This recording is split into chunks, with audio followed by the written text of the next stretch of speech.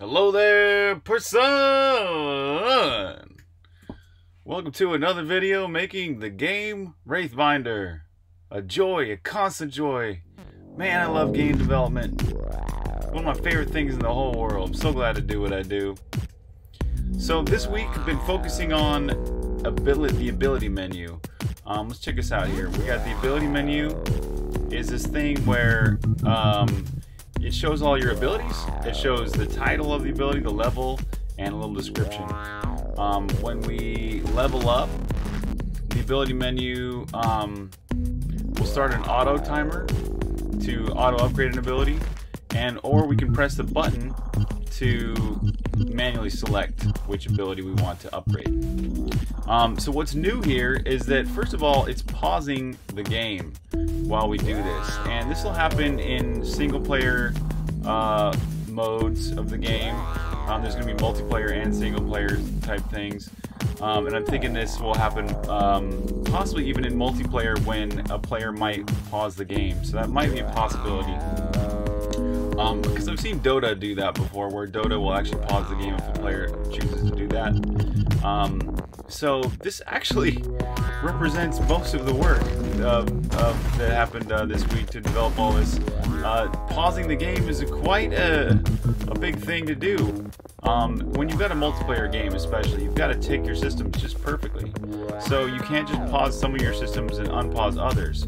So really what the thing was I had to do this week was to separate out input so that we've got an input that's perfectly deterministic, so for players, and then we've also got universal input for menus and things like that, which doesn't have to be perfectly deterministic, doesn't have to happen exactly on the right tick.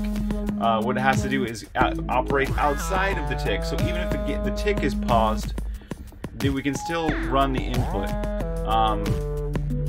And so that kind of took a while to get that straight, right? To get that all set up so that it's proper and right for multiplayer, that was a big thing. So now that happens, we can pause the game, and we've also got a few other things here. It's a little bit clearer which abilities you can upgrade and which ones you cannot. The ones that you can are in white, and they're glowing. The cursor is glowing white there, and then the ones that you cannot upgrade are red. And it tells you why, because player level 6 is required. We've also got the number of ability points you've got. Up there in the top left it says AP1.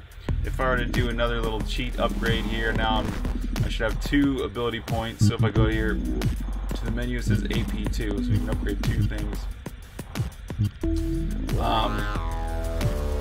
Another thing is that you can actually disable the auto ability. So we've got auto ability actually is 15 seconds. The first 5 seconds is hidden, and then it counts down from 10 down to 1. And if you go into the manually go into the menu to upgrade your ability, it will reset that timer. So see, I just went into here. It was ticking the auto ability for bow. If I go outside, it resets the timer. It's at 15, 14, 13, 12, 11, 10, 9, 8. So we can also go, and we have a setting now where we can turn off the auto ability. So if I turn this off, well, it's gonna there. Now I've reset it all. Now if we wait 5 seconds, it should not start. Oh, it did. Maybe because it was already. Here, we'll do one more. Now we've got another auto upgrade. We should, if auto upgrade were enabled, we would have an auto upgrade starting about now. And we don't. Good. Just want to check that again. Yeah, so that's kind of nice to be able to disable that. So for power players, maybe you're not going to want that. So we've got the option to disable that. I really like it because in the heat of battle, it's really nice to have that auto ability at least ticking down and choosing an upgrade for you. If you don't have time to pause the game, or I guess now that it pauses the game, you'll have all the time in the world. But still in the heat of battle, sometimes you forget to even pause the game and choose your ability. So it's nice to have that ticking down from, I think, by default. And I think most players might never even click the manual. Who knows how the heck players will play this. I'm a player, but I'm different. You're a player, you're different. You'll have your preferences, I'll have mine. So what else is new? Oh, the numbers, actually, the damage numbers, these are kind of cool. Damage numbers are a lot more noticeable now, and they're cleaned up a bit. They're in the right position. We've got that -3 appearing above the top of all these. And whenever you do a critical hit, it will appear in a big number. So if I go steal this guy, I've got this debug thing now where it drops an item if I want it to. Now I've got this item slasher. It means that I've got critical hits sometimes. There's -3, -3, -3, come on, -6, there we go. The -6 is bigger. It's nice to have that. So those are clear in the sense that they last, those numbers last just a little bit longer than they used to. They flash black and white, so they're a clear versus the background at some point. Whether it's black or white, one of those is going to be clear. And they also do a little bit of a bounce. So anyway, in all, those numbers are a little bit clear. The thing I'm worried about is if those are now too clear, to the point where it's kind of causing a little bit of clutter on the screen, which I'll deal with eventually. I'll figure out if that is causing too much clutter. It's a delicate balance. Some people want things to be clear. They're like, I want this, and I want these numbers, and I want to know when I'm hitting things. But some people are gonna be like, the screen is too cluttered. So gosh, where do you balance that in these damage numbers? So that's something to think about. But what else was new with the ability menu? Is there anything else here?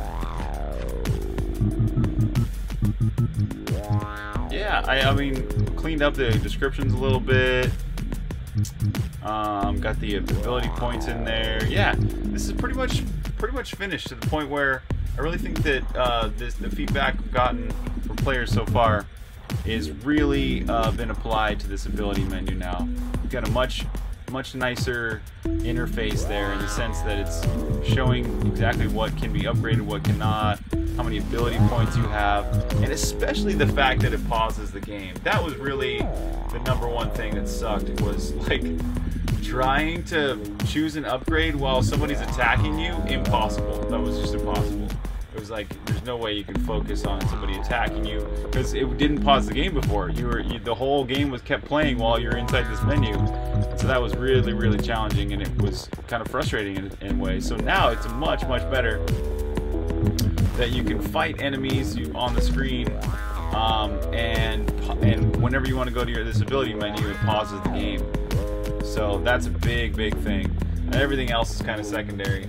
But yeah, really just the interface is just a little bit cleaner and clearer in general, and a little bit more telegraphs what you're supposed to do. Oh, also, gosh, it hides the hit point bobbles and your level, and also the other UI elements too. So it just focuses the whole of this ability menu on the abilities and nothing else. The only other thing you have on the screen is in the bottom right, where it's showing you what player you are and what other menus you can go to, and what other buttons you can press while you're on this menu. So that's all for this week. Thanks for watching this video, person. Appreciate you, and we'll catch you on the next video. All right, later.